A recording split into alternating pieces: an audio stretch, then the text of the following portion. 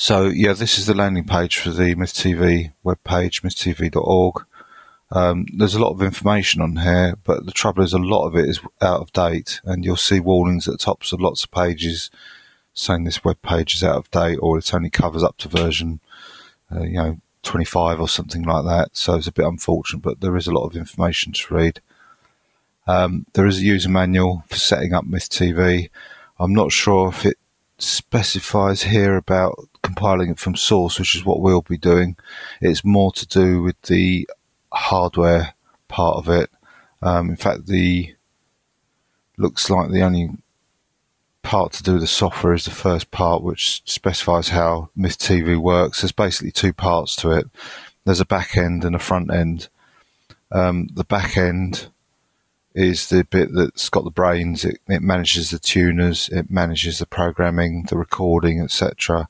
And then the front end is the bit that displays all the recordings and where you can access the viewings or control the programs you want to record and so on. And normally they would reside on the same PC, and that's the way I'm going to be building it in these videos. There's an advanced way of setting MythTV up where you have a very simple machine with the tuners in and the back end running on it, and then you have other remote machines which are the front ends, and they're a little bit more powerful because they're the ones that are going to decode the stream, and they communicate with the back end over a network. So there's basically two ways. In fact, there's a third way there. It's mentioning about a back end, a slave back end, and a front end. So I'm not going to go into that. It says here about the CPU requirements for the back end and front end. Let's just have a quick look at that. Okay, so they're actually saying that a CPU pass mark of 500 or more for the back end or the front end should be sufficient. And it says here that that will be sufficient to record 6 HD channels. So you can see the requirements aren't very large. When you're looking at modern processors that have got pass mark values of 10,000 or more, you can see that quite an old or lowly CPU will be fine. I mean, the first machine I had was on a Pentium 4, I think it was about 2.5 gigahertz Pentium 4, and that was back in the mid-2000s. And then I've upgraded it gradually over time, just on second-hand machines, actually, just cheap machines that I've bought. It's currently I bought a brand new machine for the one I use about 5 years ago, and it was an i3 6th generation, I think it was, and that's fine. It still works fine on there. So I'm not sure what pass mark value that is, but it's more than enough. Memory, yeah, it says 1 to 2 gig of RAM. The machine I use it on has got 4 gig. I think I have used it in less than that, but yeah, obviously the more you can throw at it, the better. You don't want too much, obviously, because the machine's going to be on all the time, and more RAM means more electric. So 4 gigs probably a good balance, I would say. You don't really want to go for the minimum. And as I say, remember these instructions or this information is usually out of date, so you might want to go a little bit more than what's recommended here. Yeah, hard disk, you will need lots of space. I think I'm currently using 6 terabytes of space just for recordings that I haven't watched, stuff that gets recorded, and I'm thinking, well, do I really want to watch it or not? Especially HD recordings. An HD for an hour is probably, well, yes, as it says there, 3 to 8 gigabytes an hour. That's probably very accurate, actually, from what I've seen. It obviously depends on the data rate that the broadcaster's broadcasting at. But yeah, these are probably pretty accurate from what I've seen. Also, as it says, right into video to disk is sensitive to timing issues, so you don't want a slow disk. You don't want one that's going to stop to do some checks, or hasn't got a fast throughput because it's got so much stuff to write to it can't accept anymore. So you want something reasonably fast. File systems, I've always used the EXT3 originally back in the early 2000s or mid-2000s. But now EXT4, and I've never had any problems with them. I've considered using ZFS, but I don't think ZFS would be a good idea. It's quite write intensive, so I'm not sure that would be good. And in any case, recordings, if there's something you want to keep, you can archive them and take them off the machine anyway if you want to put them onto another file system that's a bit more durable. From what I've read about these two file systems, they would seem to be good options, but of course, the thing I will always like to think about is that if there's a problem with the machine, you need to recover stuff. Have you got the tools that can read these file systems? So you've got to think about compatibility issues. They're not as popular as ext4 is within the Linux world. So something to think about. Connections, yeah, obviously you need power.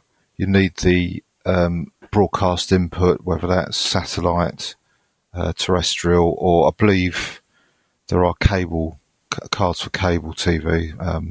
I've never had cable TV, so I can't comment on the success of that, but I've used MythTV with satellite and terrestrial TV and works fine with both. Graphics cards, again, you probably need something reasonably new. If you can get an accelerated one, for example, I mentioned NVIDIA with VDPower, that will help with the display of the picture and makes it a lot more pleasing to watch because it's not so jumpy, it's more fluid, the image. Outputs, well, if you do plug this into a TV, probably nearly all modern TVs have got some sort of digital output these days that's compatible with a PC. Obviously, if you're going for an older PC, then you have got to consider what outputs that's got into the TV.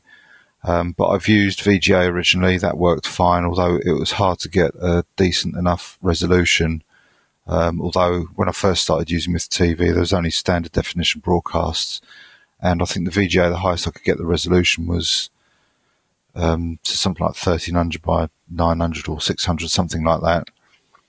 But as I say, with standard definition, that wasn't a problem. It was just the fact that the TV could do full HD. I was trying to get the resolution as high as possible, but maybe it's a limitation of VGA that it can't go as high as that. That's possible. But DVI, a DVI to an HDMI converter works fine. I've used that in the past. And currently the machine I've got is just an HDMI to HDMI. The sound does go over the HDMI, so if that's important, if you don't want to use separate sound, make sure that the HDMI is compatible with that, the HDMI input and the lead and so on.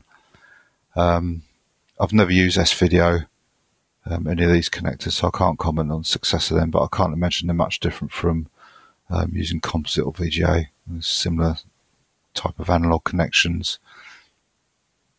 Audio out, as I said, I'm currently using HDMI. In the past with the VGA, it was a separate analog connection because obviously VGA doesn't have any form of audio connector on it. So that was just a simple 3.5mm jack plug to connect the PC sound card output to the TV. Then video sources, something you have to consider carefully. What have you got available in your area? Well, where I live at the moment, there is terrestrial, but it's quite a weak signal. So I use satellite instead. Not quite the same channels as the terrestrial. And there are some missing as well that are on terrestrial. But conversely, there are other channels on the satellite that don't get on the terrestrial. So it's a bit like 6 of one and half a dozen of the other. So if you want terrestrial, you have to look for a card that supports DVB-T, T for terrestrial, and as it says here, so it does mention DVB-C, which is for cable. As I say, I've got no experience with that, so I can't comment on that. DVB-T is SD, standard definition terrestrial, T2 is high definition terrestrial, and then likewise DVB-S is for satellite. Again, S is for the standard definition satellite, S2 for high definition satellite, and it mentions roughly what regions in the world that you'll get these different standards and what you should be looking for. So I'm in UK, which is obviously in Europe, so I believe we have, well, yes, we do have a cable carrier that I know of, and there used to be a few other smaller ones, so any of these would suffice for anybody in the UK, assuming you've got access to cable, or everybody will have access to satellite if they have a dish, and nearly everybody would have access to terrestrial. Obviously, if it's in a different region, you'd have to work out what you need in terms of the interface card to capture the TV signals. There's something here about encoding cards. I've never used anything like that, so all these analog frame grabbers, yeah, if you stick to these tuner cards, then you can't go wrong. There's no problem getting things working. One thing you want to avoid is you don't want to buy a capture card. You want a tuner card, a digital tuner card, not a digital capture card. The difference is that a capture card will just capture video frames, but you want a card that's actually got a tuner in it, a bit like your TV has, or your satellite recorder box, your set-top box has got, because you'll be plugging the aerial, either the satellite aerial or the terrestrial aerial, or the cable into the PC, into this card, which will be plugged into the PC.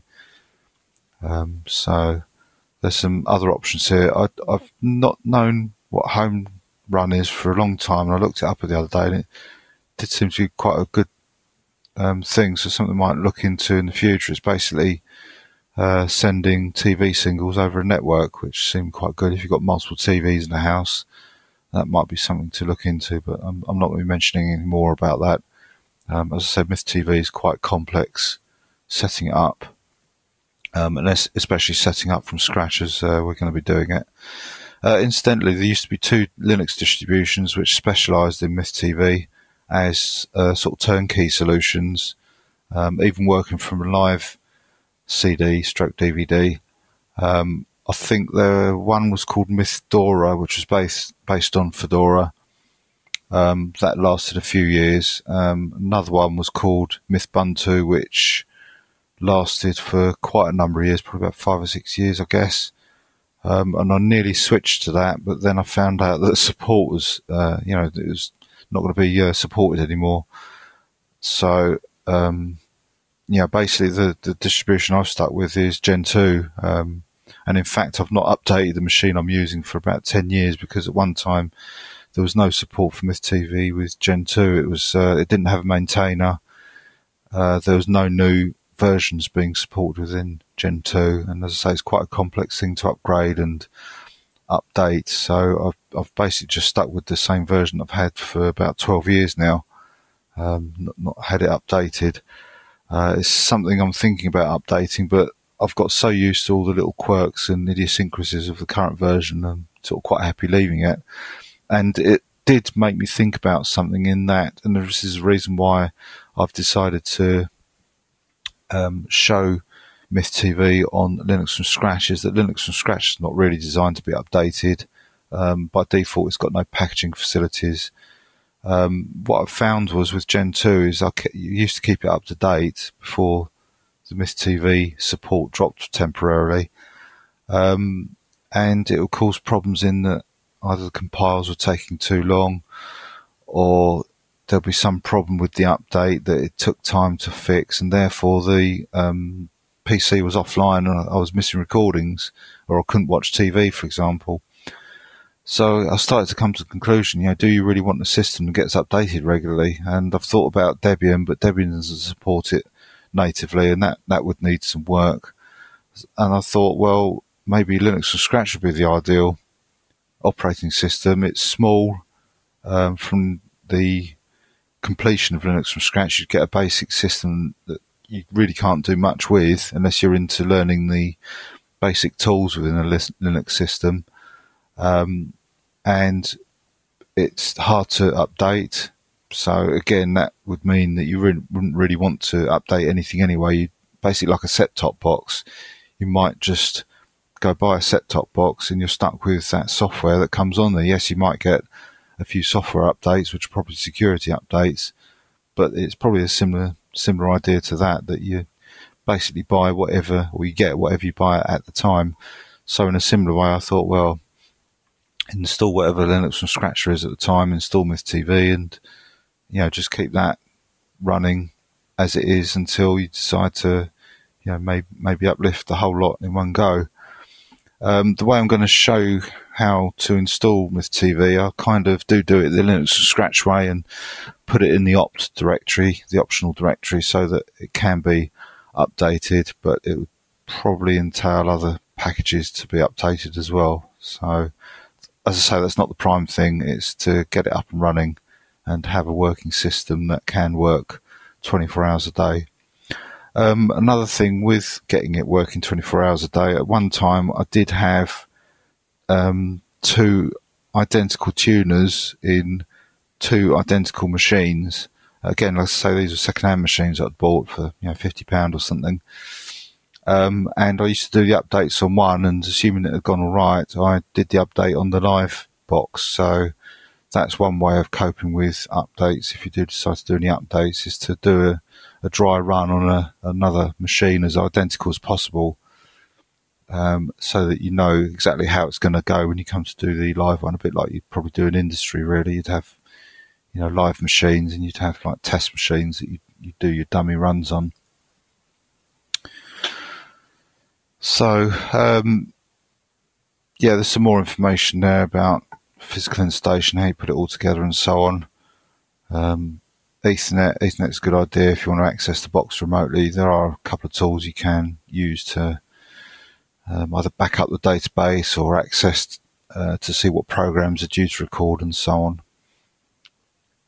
on. Keyboards, I use a keyboard with mine. I think it's specifically used for media. It's got a mouse pad on it with a couple of buttons. It hasn't got a number pad on it, and it also lights up as well, so you can see it in the dark. So that's something to consider. I have used a remote control in the past, but because it's connected to a PC, you can type stuff in on the PC, either through maintenance or restarting it, or even changing descriptions or rules to the programs. It's probably easier to have a keyboard, so that's something to think about.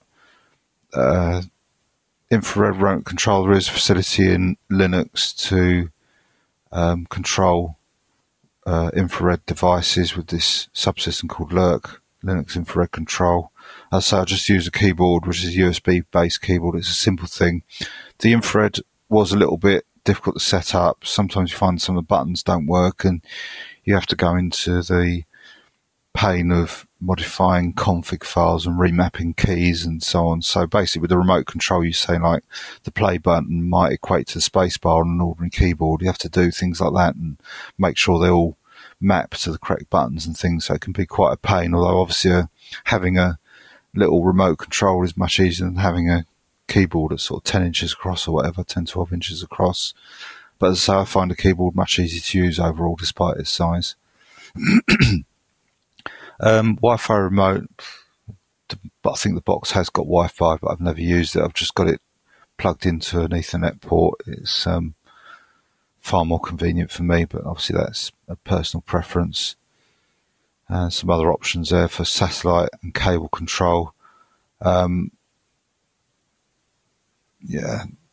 Basically the card that I use, and I'll be showing you the satellite card that I'm currently using, there's nothing to do other than plug in the satellite cable in the back. There's no other boxes or anything like that that's needed to control it. I presume it's saying that you can use an external satellite box and control that from MythTV. I presume that's what this is about. So that might be an option for the sound of it. Yeah, it mentions wireless key boxes here. Keyboard, sorry.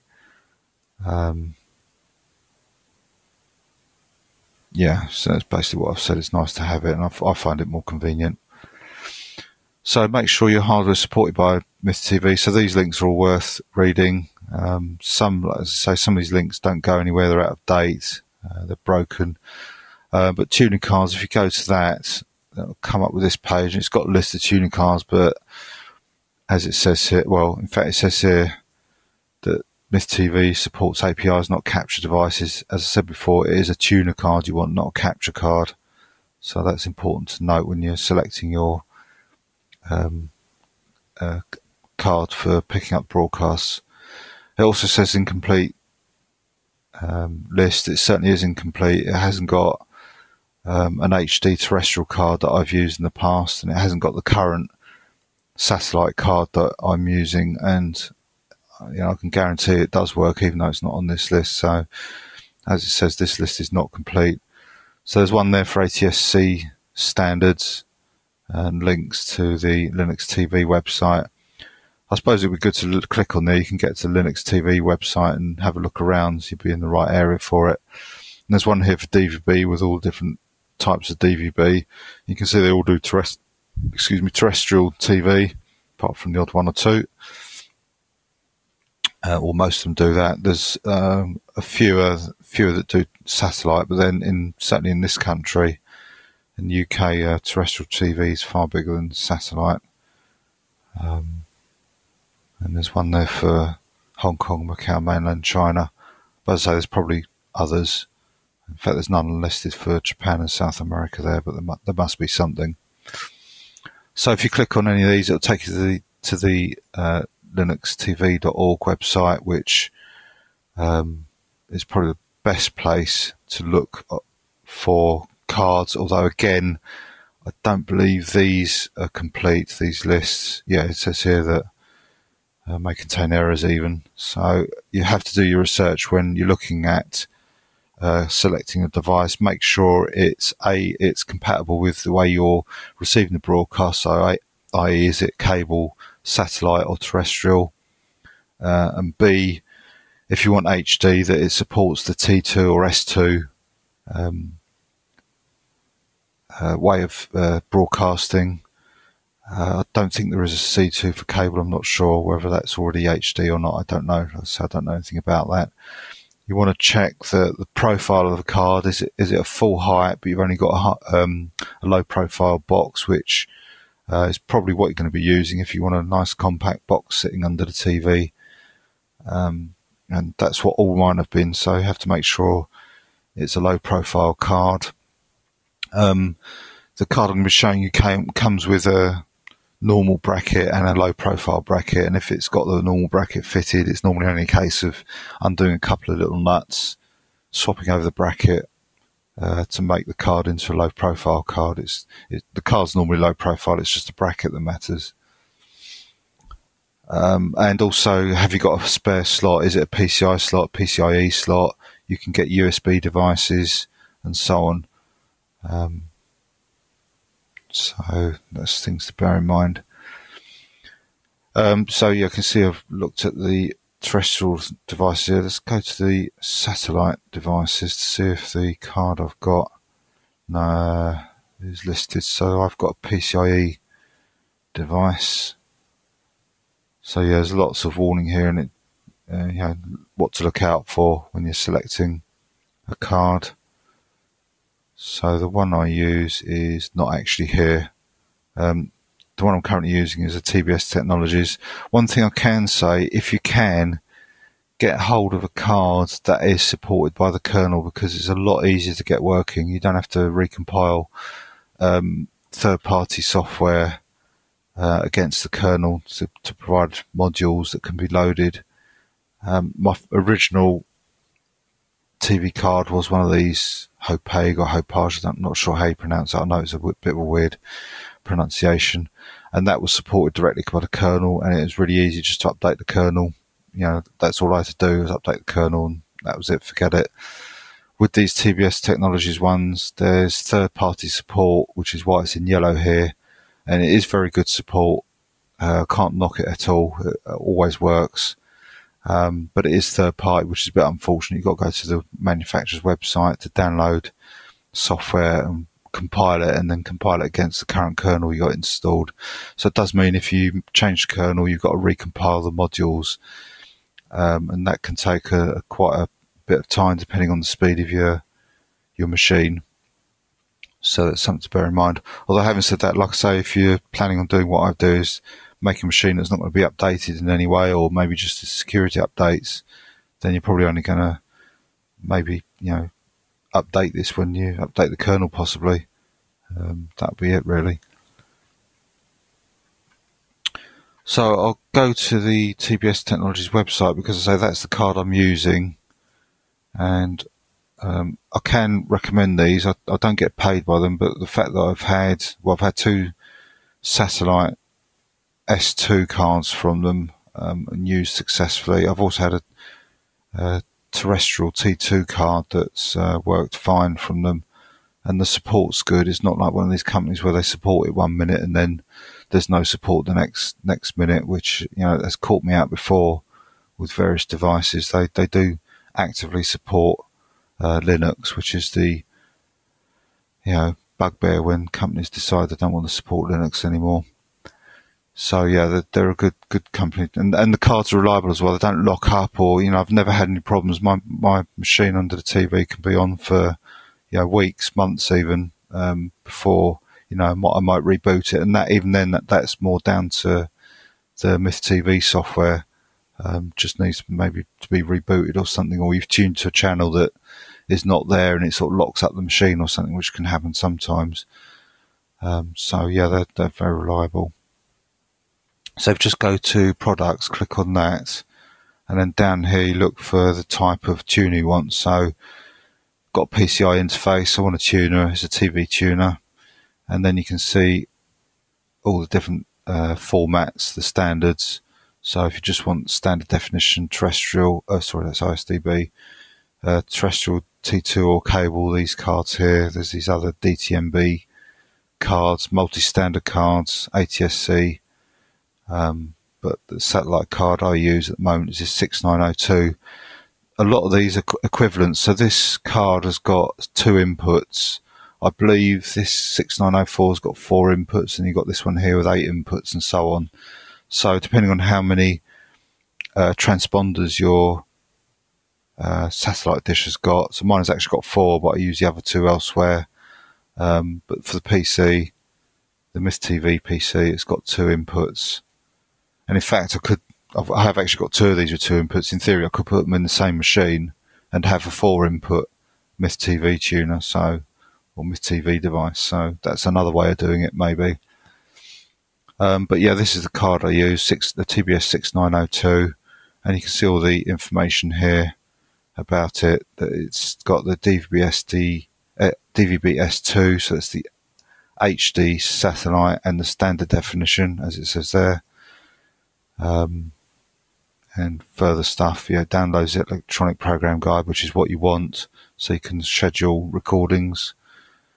Unicable, one cable compatible, so it sends the voltages down the wire to control the transponder.